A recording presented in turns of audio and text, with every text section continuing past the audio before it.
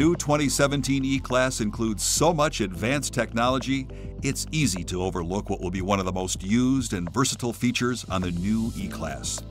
Touch control buttons make their first appearance on any Mercedes-Benz vehicle. And anyone familiar with how a smartphone works should feel comfortable with this new feature. Let's take a closer look at the steering wheel. Located on each side of the wheel, these simple controls allow the driver to operate the instrument cluster display settings and command at a touch of his or her thumbs. Like a smartphone interface, they respond precisely to horizontal and vertical swiping movements, allowing the driver to control the entire infotainment system using finger swipes without having to take his or her hands off the steering wheel. Let's start with the left touch control button. It controls the screen tucked between the instrument dials.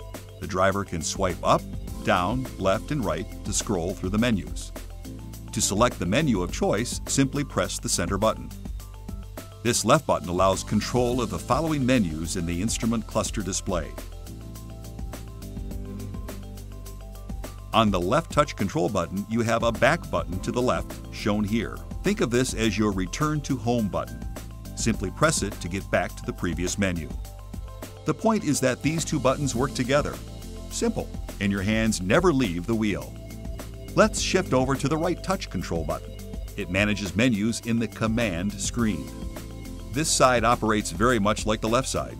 Up, down, left, right to move through menus. Press the center button to select. Again, this should be familiar to anyone with a smartphone. The right touch control button also works with a button to its upper right. To close a list, simply press it.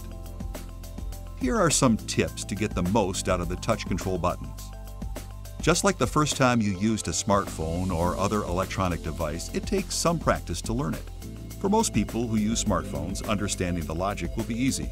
It's just a matter of discovering everything that can be controlled. That will take a little practice. The sensitivity can be set. With the right touch control button, select System, then Input, then Touch Control Sensitivity. Once you're there, you can select Fast, Medium, or Slow, depending on what's the most comfortable. Remember, if for some reason the touch control button is a challenge to use for anyone, there are two other choices for controlling command menus: the central controller and the touchpad. Both of these offer similar management of the command features. And of course, there is voice control. So let's recap the key points. Touch control buttons allow the driver to keep his or her hands on the wheel while controlling a myriad of vehicle menus and choices. The left touch control button manages the menu choices in the display in the instrument cluster. Use the back button like you might a smartphone home button to return to the previous menu.